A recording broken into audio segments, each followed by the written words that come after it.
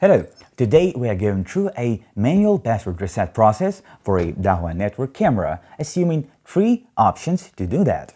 And behind that prompt, you can see Dahua cameras and OnVR or XVR firmware update. You're on the Pipl Systems store channel. My name is Daniel. We begin. Subscribe to Pipl Systems YouTube channel and get your special offer on every deal. If we are looking for the way to reset password for Dahua appliance, well, that means our task is a restoration of a default factory settings. So this is where this manual is heading to. So there is 3 relevant ways to reset password for Dahua network camera.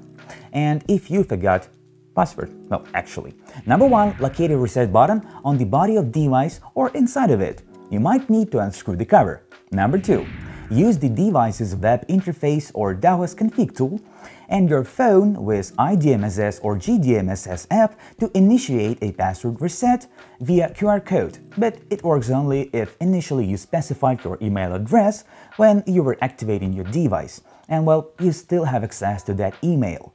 Option number 3, unfortunately, is the most time-consuming one, but is 100% verified. It assumes that you extract an XML file from a camera via Dahua ConfigTool and then sending it to your local distributor from whom you purchased a device, or to Dahua support in your country or a nearest one to it. And you can find a timestamps for every option in a video description. Option number 1 is that normally with bullet body type network camera, well, we've had such screwed cover located on the, well, bottom part of the device. That is actually quite easy to open with a regular crosshead screwdriver. But first, unplug the power supply. My camera's POV. Now I'm getting my screwdriver. I got this tool from IMO, which is a sub-brand of Dahua, and well, easily unscrewing it to reveal that there is a micro SD card input and also the reset button. But well, there are exceptions. These cameras that don't have such button, don't have such micro SD card input. I actually hope you can see it. So if that's your type, well, go straight to the option number 2 and 3. But normally, you've got the screwed cover under which you've got button and the micro SD card input. With dome-type body cameras, this button is usually hidden inside of the body, but well, it's not hard to get inside either. I mean, find your camera's box, and with a high probability, you will find there a proper screwdriver to, well, get inside the camera's body. Let's hope I did it correctly. Yeah, like this one. Although, yeah, you can see I'm using my own one from the kit that I've got from IMO. So yeah, we've got 3 screws holding the upper part and top on the basement. So yeah, we just unscrew it up to reveal this. And now you gotta inspect that plate, that board on the bottom to find, well, the similar button that I've got here. I really hope you can see it. Here is it. You can even click it, and I'm sure you hear the sound. So inspect your camera board, well, with all the functional parts, to find similar button. From the point where you found the reset button within your Dahua camera, like I did here, unplug the power, well, if you didn't do that, because I did. And now, press this button until you hear that kind of click sound and hold it, well, with a finger or any other tool. And don't release the finger. While holding the button, plug the power back to the camera. There we go. And keep holding it, this button, for 50 or 20 or more seconds, exactly in this order. And if done right, and you succeeded, when you will open the ConfigTool software and search for devices within your subnet, you will see uninitialized status on your camera. And well, this is what you need. Now activate it and set up as a new device. If it turns out that your camera doesn't have the reset button on body, like with the bullet type camera, or inside of the body was like dome type camera, well, you've got left only 2 options, but well, they're not bad too. So option number 2 is the one we're looking to now, and it assumes that when you're activating your camera, either body, dome type, either the Bullet, either home camera, either whatever, the PTZ, doesn't matter too. So when you are activating, it assumes that you specified the recovering email address that can be turned around in the future used by Dahua to send you a security code needed to reset a password. So if you've done this, we're continuing this part. So that's the first item. Second item that you do, you go into App Store, you go into Google Play, and get the iDMSS Plus or DMSS app for your iPhone. And if you have an Android, that app will be called GDMSS and available for free in the Google Play Market. And after that, we go straight to a PC. Now from this moment, we need the IP address of our device. So this is my camera, the HIPC HFW2431, and here's it, IP address. And now we go into the browser and insert it.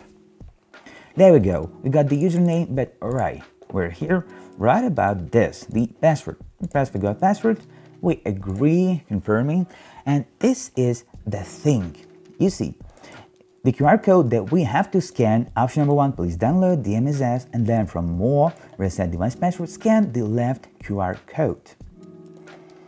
Or scan it anyway, but then send it to support RPWD Global Dahua Attack. And as you can see, the security code will be delivered to Pipl Systems.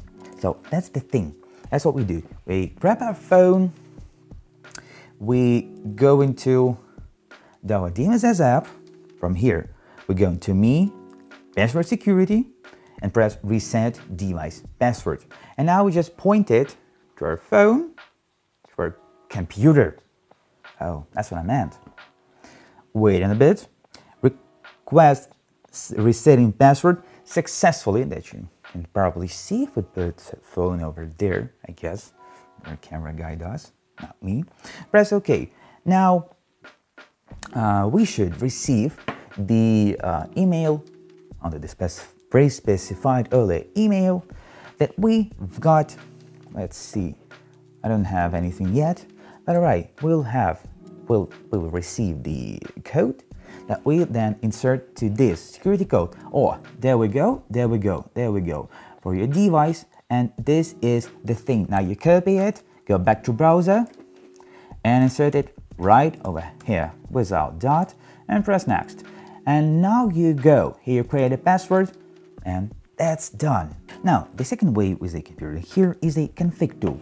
There's the, so open it up, and here on the first tab you will see all the devices located, well, not located, you can see all the equipment within your subnet.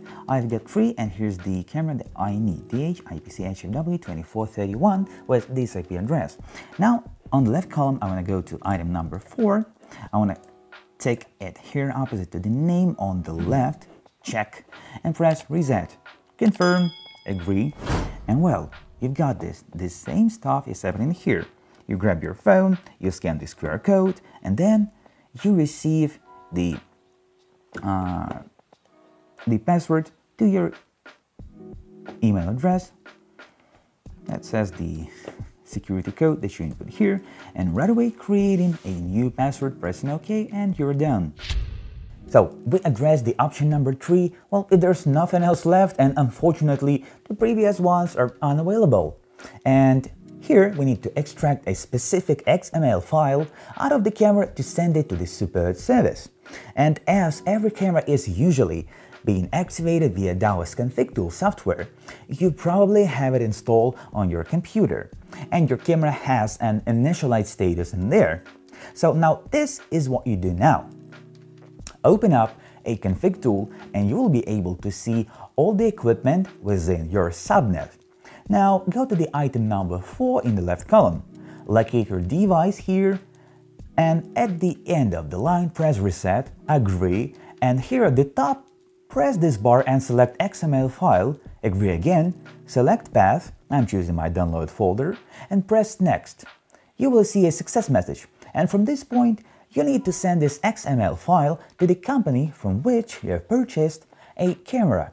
And actually note that you must not close the config tool, unplug a power supply, or disconnect a camera from a network while you are waiting for the response with a modified XML file.